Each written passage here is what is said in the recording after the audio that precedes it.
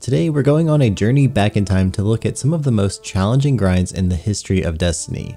From the agony of fighting RNG to get the very first raid armor drops in early Destiny 1, to god tier weapons being gated behind grueling PvP competitive rank systems, to deep mysteries requiring the entire community to come together to solve massive puzzles. These are the challenges that have tested the resolve of even the bravest of Guardians since day one of this franchise. In the beginning there was Forever 29, a phrase that struck fear in the hearts of Destiny players during the game's earlier days. During year 1 of Destiny 1, reaching the maximum light level of 30 was the ultimate goal for dedicated players. However, the path to achieving this milestone was full of frustration and disappointment, as reaching that goal was completely based on RNG drops from Destiny's first raid, the Vault of Glass. In order to grow your character's light level, which was the old name for power level, you'd have to get armor and weapons to drop from the raid. You'd get level 28 items from the normal version of the raid. But in order to get any higher level, you'd need to complete encounters in the hard mode version of the raid. And this was brutally difficult for the average Destiny player. The community was so undeveloped compared to today that people had no idea how to beat these difficult encounters, especially if they were underleveled by not having any of this level 30 raid gear yet. You could only get a drop once per character per week, but if you made multiple versions of the same character, you could transfer items over to the new character and then play the raid again for more chances for a drop. Week after week, players were disappointed by the brutally stingy RNG, and LFG groups typically only wanted players who were level 30 already because it made the raid substantially easier to complete. Thus, the Forever 29 meme was created. The pain of being stuck at 29 was so severe that it was common for players to delete a fully leveled up character and then re-level a fresh character within the same week just to get an extra chance at that last piece of armor to drop and escape the Forever 29 club. Some of these grinds can be tiring and maybe even demoralizing if you're spending long hours battling RNG with no success.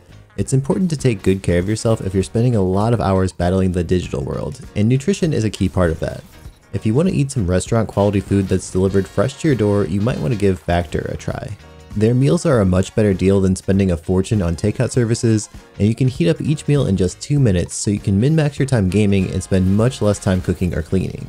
They have a ton of variety to choose from, with over 35 weekly options covering basically any dietary requirement that you might have, and they also have a ton of cool add-ons like snacks, beverages, and even breakfasts.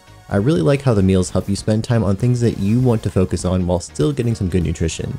Plus, I like to track all of my meals in a fitness app, and they have all the calories and macros labeled on each meal, so it's super easy to do. Head over to factor75.com or click the link below and use code Pattycakes50 to get 50% off your first Factor box and 20% off of your month of orders. That's code Pattycakes50 at factor75.com to get 50% off your first box plus 20% off of your next month of orders. By the way, Factor is now owned by HelloFresh, and with a wider variety of meals to choose from, there's something for everyone. I love switching between the brands, and now you can enjoy both brands at a discount.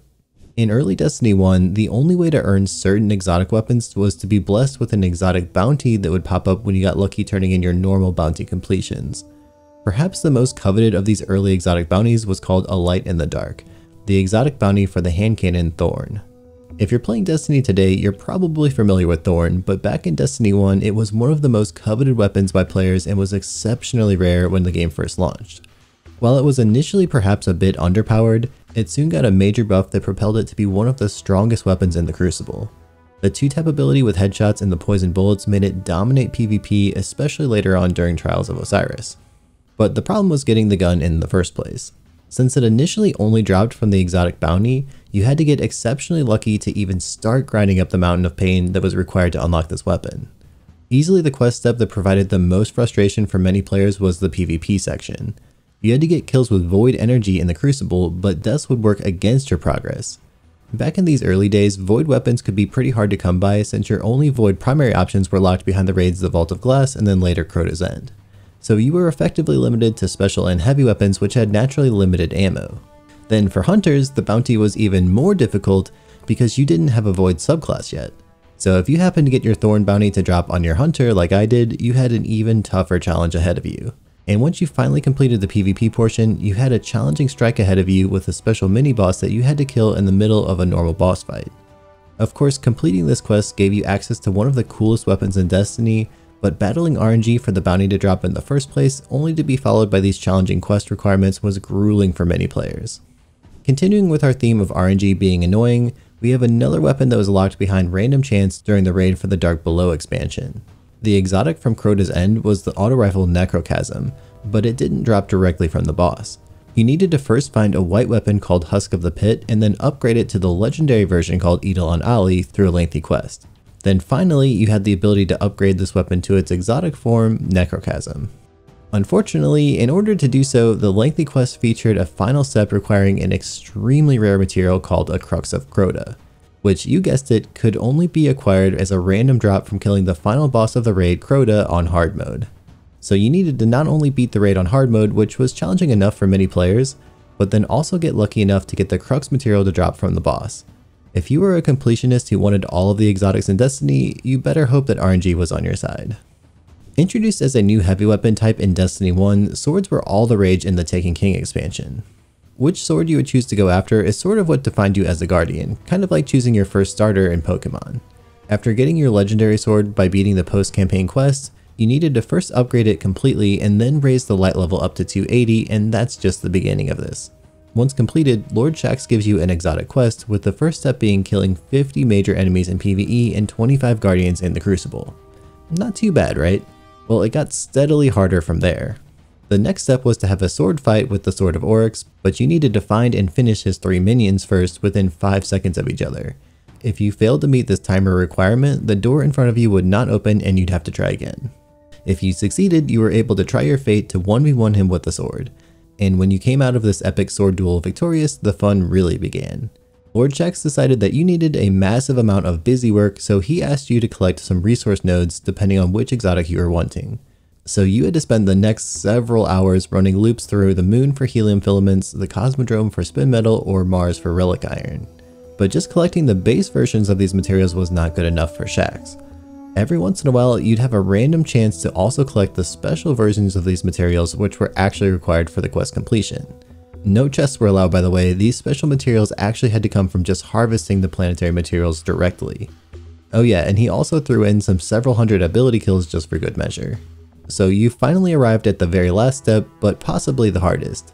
Now you needed to talk to Shaxx on Arms Day to unlock a special version of the Sunless Cell Strike. In it, you would need to slay a specific tanky Hive Major and the Strike's boss Darkblade within 30 seconds of each other. And by the way, if you messed up on the timing, you got the joy of doing the whole strike over again. At the end of this journey, you finally got the exotic swords Boltcaster, raze-lighter, or the best one obviously, Dark Drinker. One of the most coveted PvP weapons in Destiny 1's lifespan was a pulse rifle that dropped exclusively from the Will of Crota strike where you'd fight the boss Omnigul. If you got lucky, she would drop the Grasp of Malak when she died. But as a community, we figured out that you didn't actually need to complete the strike to get the weapon to drop. If you could just deal enough damage to kill the boss as she retreated up that giant hill before the boss room, you could actually get drops from the kill.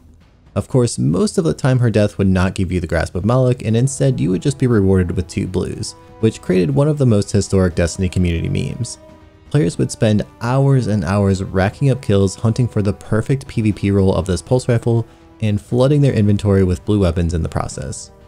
Let's move on to Destiny 2, specifically in the Warmind expansion during Year 1. On July 31st, 2018, we received an update that included a free event for all players, Solstice of Heroes. This featured plenty of activities and quests for everyone. The main reward from this quest was some new armor, 3 shiny, glowy sets that players could earn by completing the quest for this event. However, earning this new armor was easier said than done. To fully upgrade the armor to legendary quality, players had to complete an enormous set of tasks for each piece of armor, upgrading them from white to green to blue and eventually purple. These tasks included generating elemental orbs, getting kills in the Crucible, and killing bosses and mini-bosses. It might not sound too bad on the surface, but you realize the number of these tasks required were a bit ridiculous. What should have been a pretty simple task became an extremely mundane and repetitive grind. And since progress didn't carry over between your characters, if you wanted all 3 sets, you had to do every set of tasks on every character. While it wasn't the most difficult challenge Destiny has ever presented, it was certainly one of the most repetitive ones on our list. For those of you who are newer to the game, Destiny has had a long history where Guardians could align themselves as members of Dead Orbit, New Monarchy, or the future War Cult factions. These each had some cool rewards back in Destiny 1, like faction-specific emblems, shaders, and ships, and eventually some exotic class items which were actually really cool. Shout out to my fellow Dead Orbit mains out there who spent thousands of hours grinding for the exclusive Revenant shader. But during Destiny 2's launch, factions felt pretty meaningless and Bungie wanted to change that. So they introduced some special events called faction rallies. Think of these kind of like Iron Banner but for PvE. These events, while offering some enticing rewards and a sense of camaraderie, included quite the grind. During faction rallies, you'd pledge your allegiance to one of the 3 factions. Each faction had an associated weapon with it, and if that faction won the event, you'd earn the ability to buy that weapon. If you were pledged to the winning faction during the event, your cost would be considerably lower. But the true grind came a bit later with the pursuit of faction exotic catalysts during Season 3. Depending on which faction you would pledge to, you could earn the catalyst for Sunshot, Graviton Lance, or Sweet Business. Earning a single catalyst took an extreme amount of grinding, requiring you to reach rank 50 with your faction of choice.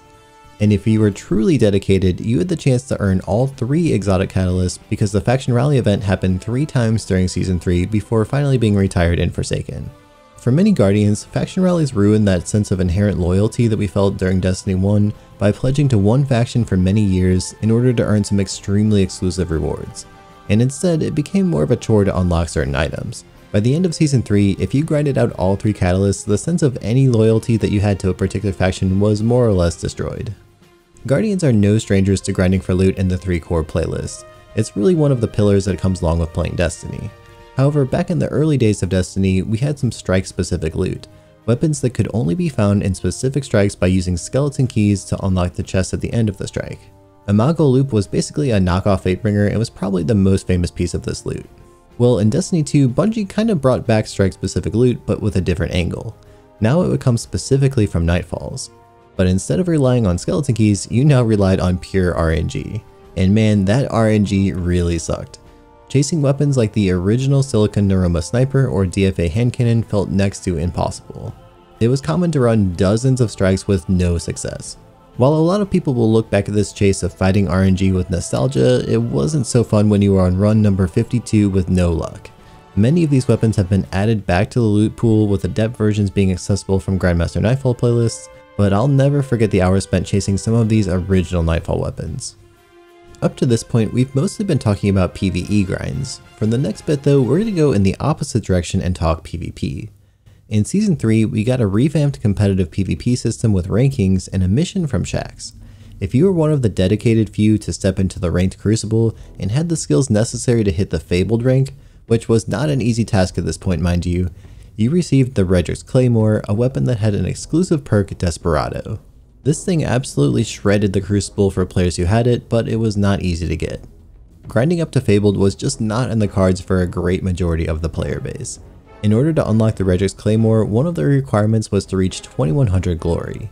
That might not sound too bad in the current climate, but in Season 3, if you had a 50% win rate, it would take you approximately 440 games of competitive PvP to reach this mark. This season also featured a loss streak mechanic where losses would progressively set you back further and further in rank, capping out at a streak of 5. Trust me when I tell you this, if you're a newer Destiny player, be glad that you haven't experienced the pain of watching an entire week of progress evaporate in 1 hour just because you're on a 5-loss streak. It was absolutely brutal. This weapon has remained one of the rarest weapons in Destiny history, with less than 0.58% of the player base unlocking it. It was quite the grind indeed, but if you were truly dedicated, things got even crazier. If you wanted to get the exclusive ornament for Redrix called Glory and Grandeur, you had to unlock not only Redrix, but also grind all the way up to the Legend rank. This ornament is one of the rarest items in the entire game, and it was a brutally difficult thing to obtain. If you see someone in the Crucible still rocking Redrix with this ornament, you know that Guardian truly went through some painful PvP trenches to get it. A season later, Bungie wasn't done with the PvP grind yet. In fact, this was only the start. The next set of Crucible pinnacle weapons were introduced. Luna's Howl and Not Forgotten were not just powerful hand cannons, they were symbols of skill and dedication earned through blood, sweat, and tears in the Crucible. To earn Luna's Howl, Guardians had to prove themselves in the competitive playlist by reaching the same rank of Fabled from the Redrix season, albeit the grind was a bit easier this time around. But that wasn't the end. Not Forgotten awaited those who dared to push themselves even further by reaching the Legend rank in competitive. Both of these weapons were some of the strongest options in the entire sandbox and shifted the entire meta in PvP. With the original Magnificent Howl perk, you had one of the fastest time to kills in the game, and you could even 2-tap Guardians if you played your cards right. It opened up a massive debate in the community about the fairness of fighting against these pinnacle weapons in PvP in order to unlock them yourself. Personally, I do miss the days of having something really desirable to chase in competitive PvP. The end of pinnacle weapons was already coming into sight, but Bungie was not going to let the era of overpowered, exotic quality legendary weapons come to an end without a bang. And the mountaintop definitely produced a massive one. To put into perspective how crazy this gun really was when it first came out, let me ask you a question. What's the difference between a rocket launcher and a grenade launcher? Take a minute to think about this. Right, well, the grenade launcher fires projectiles which fall with gravity, and rocket launchers fire projectiles which don't. Rockets usually fire in basically a straight line, at least most of them. So it was a massive surprise when Bungie gave us a special weapon which they advertised as a grenade launcher but actually launched projectiles which fly in straight lines and really fast. That was the mountaintop. Similar to other pinnacle weapons before it, it required a seriously long quest to get it. It involved tons of grenade launcher kills in PvP and basically required you to become a fighting lion god if you wanted to get the mountaintop in any sort of reasonable time frame. Triple grenade launcher builds became meta for this quest, and it seems like some players never got the memo that they should stop. Anyway, mountaintop dominated both the PvP and PvE sandboxes for a very long time, practically until Beyond Light where it became sunset into oblivion, or I guess at least until season 23. Back in the days when Iron Banner was light level enabled, Bungie had the idea to make it even a bit more painful than usual. They added a consumable which dropped your light level to give you a massive disadvantage. This meant that your weapons would deal significantly less damage than anyone else's while you also took increased damage from your opponents. The concept was pretty simple. By activating Iron Burden, Guardians would handicap themselves, making it much more difficult to compete against their opponents. In return, they would earn additional Iron Banner tokens and a triumph for getting a certain number of kills with this handicap. That said, it was a lot of kills. The base Triumph, Atlas Unbound, was 500 kills with the handicap, and the upgraded Triumph, Now You're Just Showing Off, was 2,500 kills. In Destiny, this was pretty difficult to manage, and those who would play with this handicap were rewarded with an emblem. Time well spent, I guess. Shifting back to PvE, just because the grind is frustrating doesn't mean it can't be kinda fun. Situated in the mysterious confines of the European Dead Zone, Niobe Labs emerged as one of Destiny 2's most notorious challenges. The story of Niobe Labs begins with the Black Armory. Guardians spent the season hunting for sleek new weapons, unlocking forges, and helping Ada 1. After unlocking the first 3 forges, a discovery was made inside of the EDZ that there was a hidden puzzle. At its core, Niobe Labs was a complex puzzle filled with cryptic symbols, intricate mechanisms, and some deadly adversaries. We had to decipher the secrets hidden within the walls, unlocking doors, activating switches, and battling waves of enemies, all while under the pressure of a ticking clock. After many hours, teams finally cleared the Niobe Labs, which in theory should have been unlocking the final forge. However, before teams actually cleared the challenge, Bungie had decided to unlock the final forge anyway. A lot of the player base was pretty unhappy that they were being locked out of paid content until the community figured out what to do, so Bungie decided to put a timer on the final forge and unlock it regardless of whether the labs were actually completed or not. While it was still a grueling challenge for those who were committed to clearing out the most difficult content, the only tangible reward was a ghost shell. On the other hand, it was an absolutely frustrating grind to get through, especially since it required having all the Black Armory weapons on hand to clear the puzzle, but the removal of the secret reward at the end made it hurt even more. Before we get to our final pick, we have a couple of honorable mentions. The Truth to Power completed book was one of the items required for the Chronicler title. This wasn't exactly hard to do, but the challenge came from the fact that you could only complete each of the 11 books once every 3 weeks.